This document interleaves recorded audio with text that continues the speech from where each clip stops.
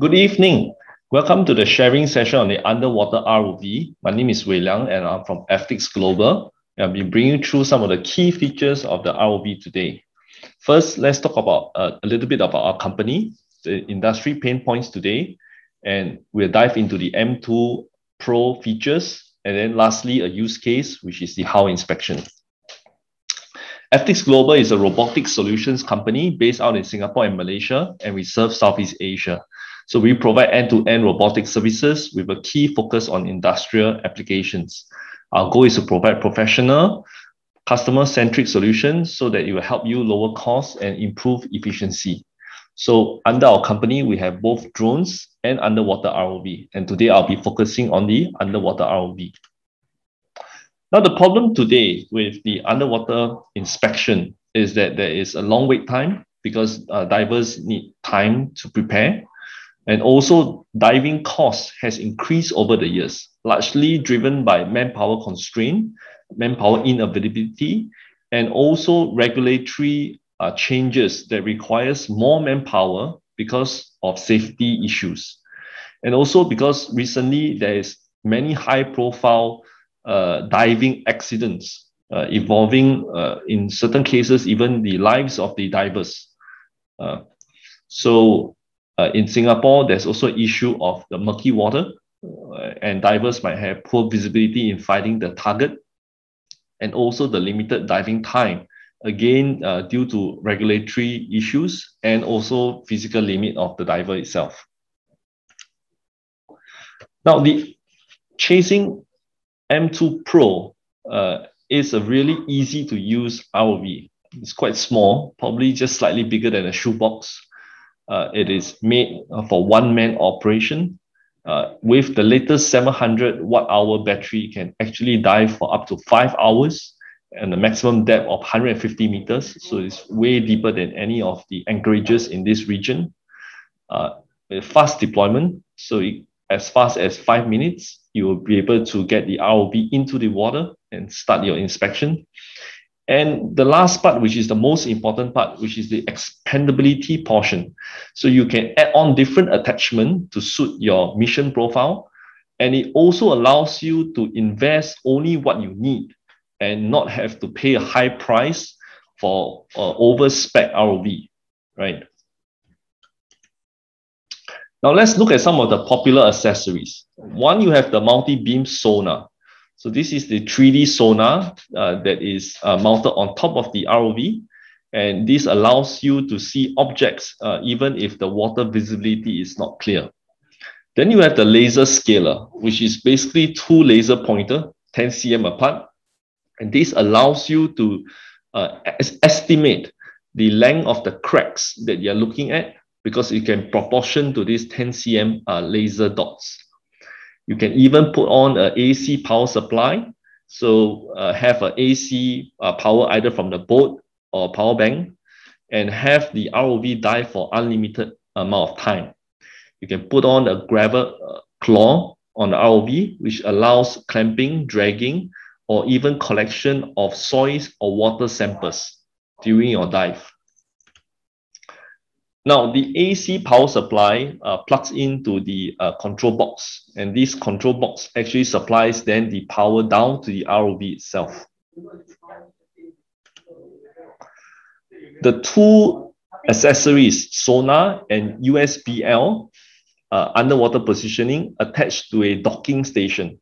So the docking station can hold many different accessories, and these are just the two accessories that you can attach to the docking station. Now, the UBSL positioning allows you to see the XY direction of the ROV in real time on the map. So you will know relative to a boat or on the map, where is this ROV, even if you can't see it from the surface of the water, right? And so all you need to do is to dangle the receiver, the UBSL receiver from the boat, and the transmitter of the ROV will be able to send that position data, or rather the position data can be then calculated and displayed on the app itself. Now, this sonar, again, allows you to see objects that you otherwise will not be able to see because of murky waters. And so this is very good for search and rescue type of mission where you're looking for objects or bodies that's underwater. And you can see on the right is the tested object, and on the left is the corresponding live sonar view of it. Now, the control console, it is also something new. And what I like about it is really the 1000 nits screen, which is very bright and allows you to see the video transmission clearly, even in sunlight, in very strong sunlight. It also unfolds into like a table, it stands up, so it makes it deployment at the back of the boat very easy. Two more accessories. One is the distance lock sonar, which allows you to set a distance that you want the ROV to be from an object. So this is very useful for hull inspection. And then the auxiliary light. So the ROV itself comes with already 4000 lumens of light. And if that is still not enough, you can add on another 12,000 lumens. So here's a video that summarizes what I've just told you and also showcases one of the hull inspection use case.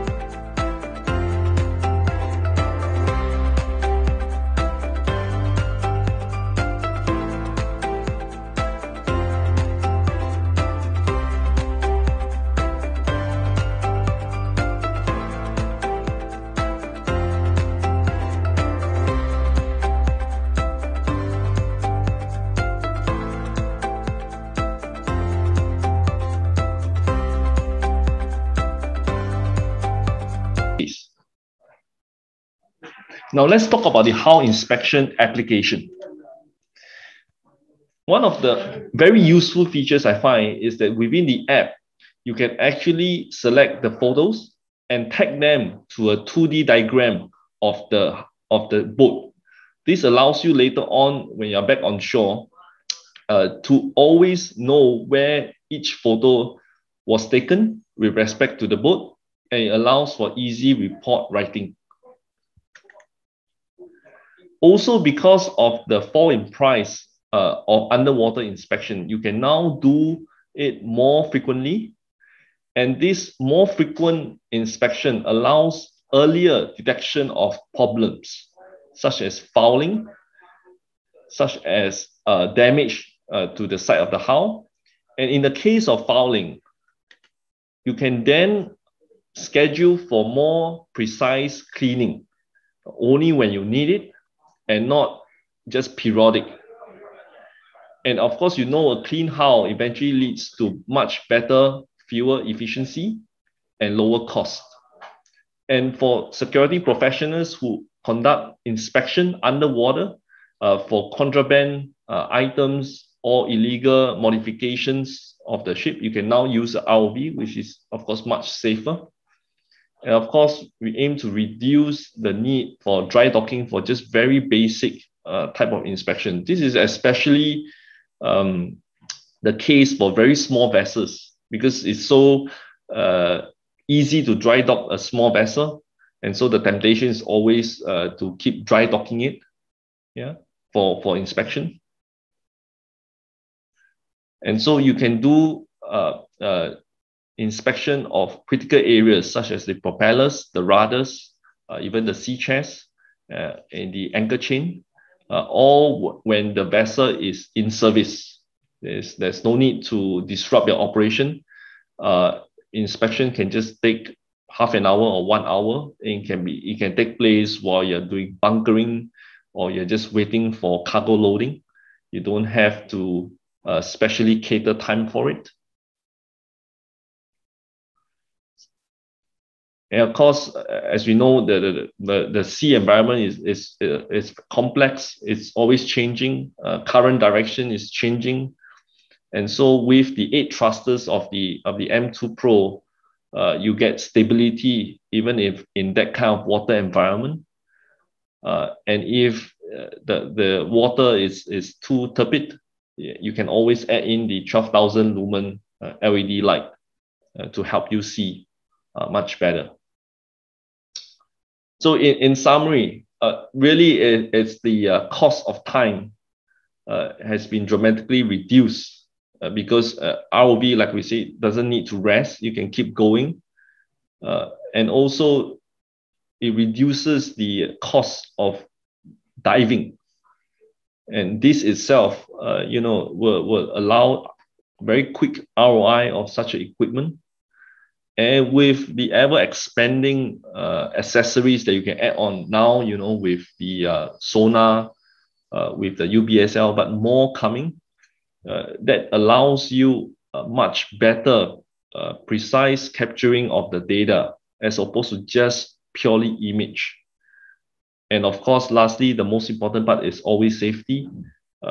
Need not put people at harm's way if there's no need to. You can use ROV, and to be frank, if anything happens to the ROV, you can write it off. But when it comes to human life, you can't really do the same. So that's all we have for you. You can check us out at www.abepics.com or drop us an email. Be happy to take any questions that you might have.